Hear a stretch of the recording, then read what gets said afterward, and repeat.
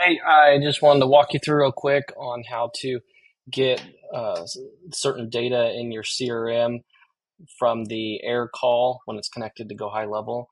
So if you've already set up the webhook for the inbound webhook that gets the call data, do that first. I have another video that goes over getting post-call data. And actually, this one is post-call outcome. There's two different ones in air. One's called post-call data webhook, and one's called post-call outcome. I think you get more from the outcome, is why I chose that one. So set up your post-call outcome webhook in air. Do the webhook here. For this example, I have my call type. This is going to trigger off of my outbound API that does my reactivation campaign, and then it creates update the contact.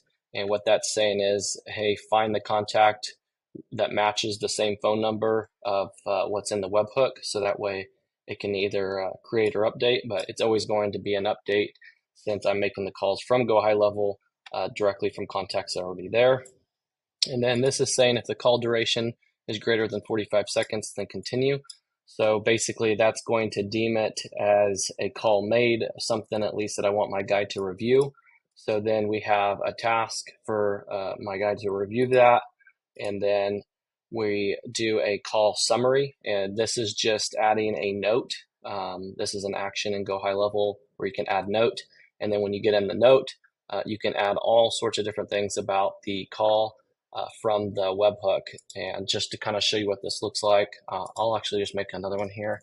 You do note, add note, and then when you go to custom values, you just select the inbound webhook trigger, go to call, and then you can select the duration. The call recording URL is right here, so you can put that in the notes.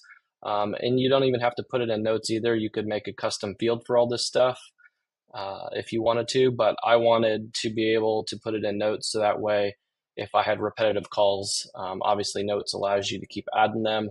If it's a custom field, it's just going to overwrite that data unless you do some custom coding to that to add to it instead of overwrite it. So it was easy for me to just make a note so it adds the data. And then I tag it to review the call, and then we create update my opportunity, and it actually moves the pipeline so that I can see that it's in one pipeline stage where it's making calls, and then it goes to the next pipeline stage if it's greater than 45 seconds. So it's easy for my guy to see that he needs to review that. So that's kind of my flow, and that's how you get some of that post-call outcome data in fields on the contact. Hope that helps.